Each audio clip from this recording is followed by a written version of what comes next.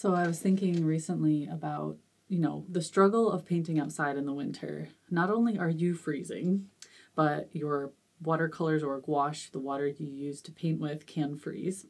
You can use alcohol to get around that. The other side of it is it takes so long for the paint to dry. When I paint outside in the winter, I often have to change how I paint. So rather than using 3 or 4 layers like usual, I would only use 1, and it would be a lot less finished.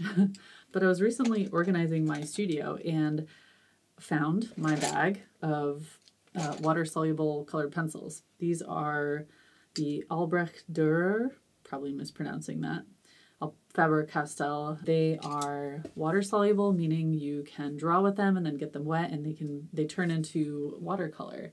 So I have all my little swatch cards, and I thought I would pick out some wintry colors and get into the water-soluble colored pencil mindset. The fun thing about this kind of material is that it combines my 2 favorite things, drawing and painting. And there are so many different ways you can use these pencils. I have barely scratched the surface, I think, with understanding the techniques. I know how to draw and I know how to paint, so it should make sense, right? It should come naturally.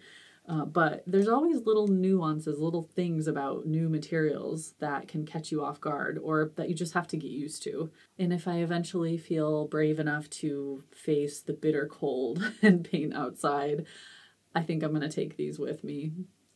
So yeah, it's time to remind myself how to use them. Oh, and by the way, it did finally snow here. Check it out.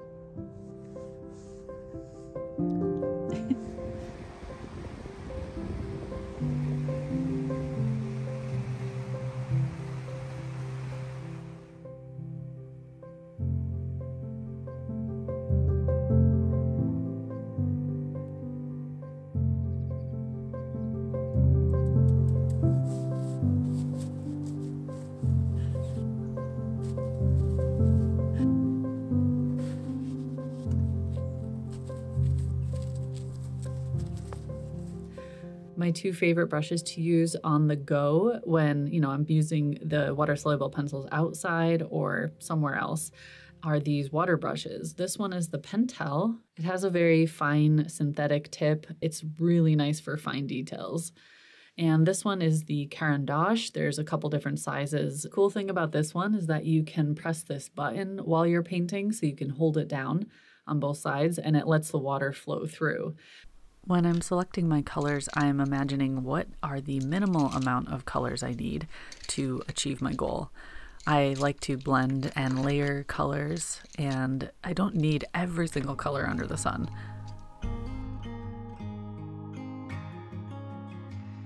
In this case, I'm painting snowy scenes, so I'm going for more muted, earthy tones as well as lots of blues and cool tones.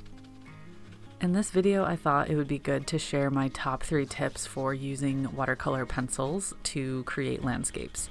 And keep in mind that I'm trying to use as little water as I can to achieve my desired results, because the goal is to be able to paint with very little water so that it dries much faster outside in cold, humid temperatures. So my first tip is that it really helps to brush in the direction of the object. In this case, I'm painting trees, so vertical. And when I start painting the shadows, I will move my brush horizontally. I find that the second you water down the pigment and it starts sinking into the paper, it's staying in place. So in a way, it's kind of like a shorthand version of trees. These clusters of trees in the distance are just quick little vertical marks, and in the end, they dry in a way that looks like misty, soft trees growing upwards. And the shadows on the ground over the snow are falling every which way, but mostly horizontal. My second tip is that you actually need much less water than you might think you do. And as soon as you add water to the pigment on the paper, it's going to dilute it a ton and get very, very light. So if you're going for more intense color, you're going to want to lay down more pigment or get the paper wet first and start drawing on the wet paper, because that actually creates the most intense color. So what I do is start with a very watery wash and let that sink in for a second, and then I start drawing on top of it, which is going to soften the pigment in the pencil and release it onto the paper really strongly. Then you can come back with a brush and soften it and move it around a bit, but for the most part it's kind of staying in place.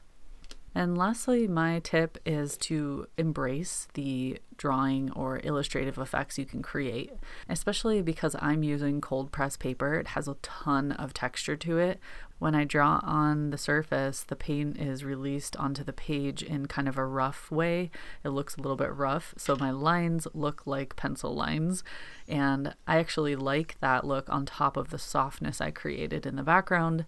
It just feels like more of an illustration. So rather than try to fight it and soften every single mark, I embrace it and I use that to my advantage. So maybe when I'm painting or drawing the bark on, I'll leave it looking a little bit rough. I won't try to over soften it. If you're interested in learning exactly how I painted this scene with step-by-step instruction, I just uploaded that tutorial to my Patreon in the bonus tutorial tier. And I also have another watercolor pencil tutorial from a long time ago on Patreon that I'll also link to in the description. Okay, I really feel like using a little more color, so let's do something a little different.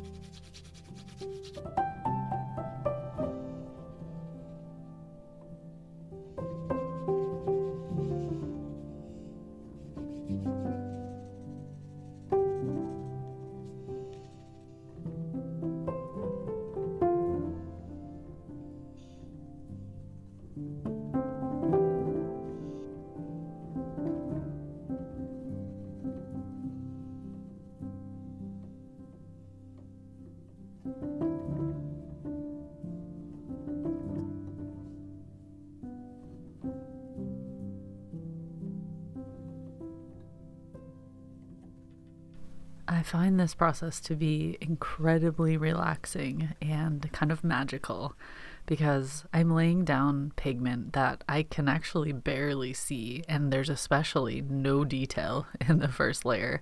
It's just a promise to my future self that these colors will work out. And then as soon as I touch it with water, things start to happen. The scene comes alive. And it feels like I have suddenly cast a spell on the page and it's a snowy landscape.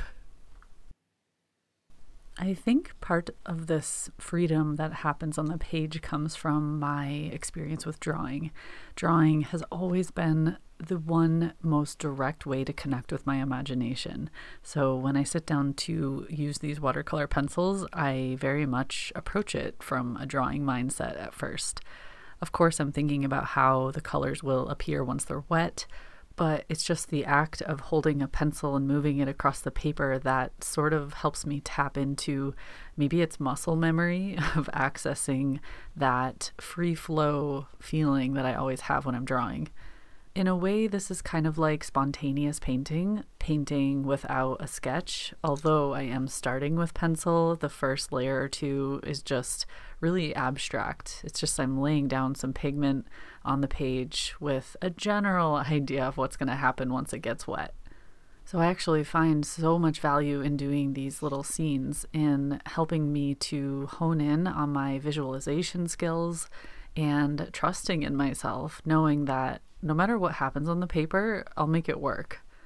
If you want to give this a try, I recommend doing a backlit scene because the background's going to be bright, maybe you'll use some warmer tones, and things that are in the foreground are mostly silhouetted. So you'll have some darker trees or grasses, and you don't have to worry about saving the brightness of the paper for those, preserving your highlights like normal watercolor.